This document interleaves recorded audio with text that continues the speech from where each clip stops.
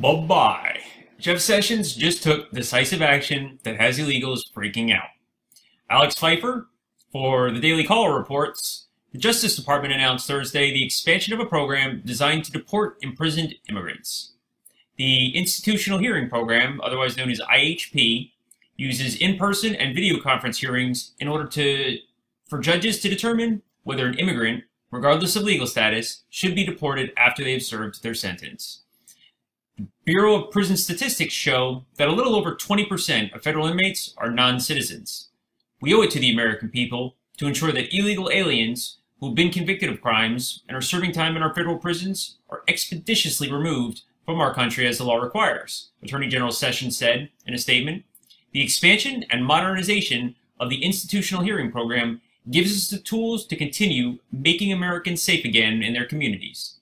A recent analysis by Syracuse University's Transactional Records Access Clearinghouse showed that deportations from IHP have dropped dramatically since the late 1990s.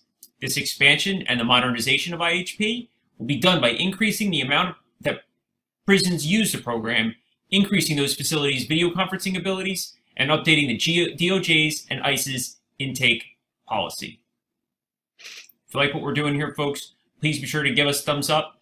Also, be sure to leave your comments in the comments section in order to make sure that you're getting updates. Hopefully you've subscribed to the channel.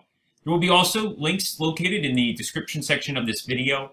Please be sure to share on social media. I am Mike DePinto, host of Right Wing News, filling in today for Gary Franchi. Badass shirt now available. Link in the description. You possess the power to impact the global narrative. Please share this report, and to get more videos like this, become the Next News subscriber by clicking the link below. Thank you for watching the Next News Network.